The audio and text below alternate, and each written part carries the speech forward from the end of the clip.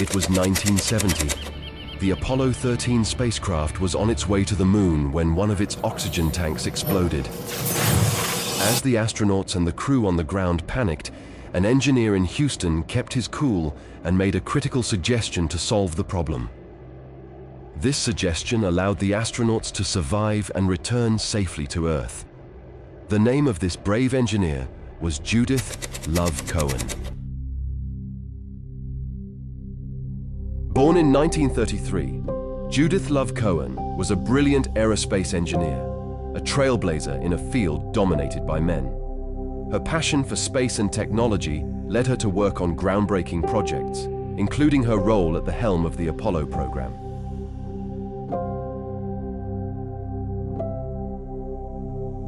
The Apollo 13 spacecraft, commanded by astronaut Jim Lovell, embarked on its journey to the moon. Little did they know, the mission would soon transform into a harrowing tale of survival.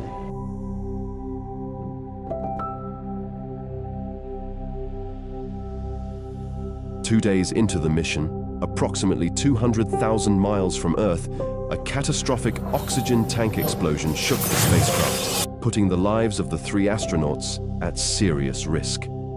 Back at Mission Control in Houston, a team of engineers, including Judith "Love" Cohen, faced an unprecedented challenge. Cohen's expertise became a beacon of hope. As the team grappled with the dilemma of converting the lunar module's square carbon dioxide scrubber cartridges into round ones suitable for the command module, Cohen's quick thinking and ingenuity shone through. Drawing on her knowledge of hardware stores, Cohen suggested using materials available on the spacecraft to create a makeshift adapter. With nothing more than plastic bags, cardboard, and duct tape, she devised a solution to prevent the fatal buildup of carbon dioxide. The improvised contraption, known as the mailbox, allowed the astronauts to adapt the lunar module's scrubbers to fit the command module, ensuring the crew had a fighting chance at making it back to Earth. As the world held its breath, the crew and ground control worked tirelessly to overcome one obstacle after another. With limited resources and time ticking away, every decision was critical to the astronauts' survival.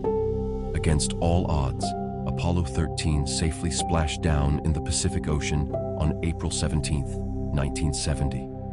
The successful return of the crew was a testament to human ingenuity, teamwork, and the tireless efforts of individuals like Judith "Love" Cohen. As we look back at the Apollo 13 mission, let us remember the unsung heroes like Judith "Love" Cohen, whose brilliance and determination forged a triumph of human spirit over the challenges of the cosmos.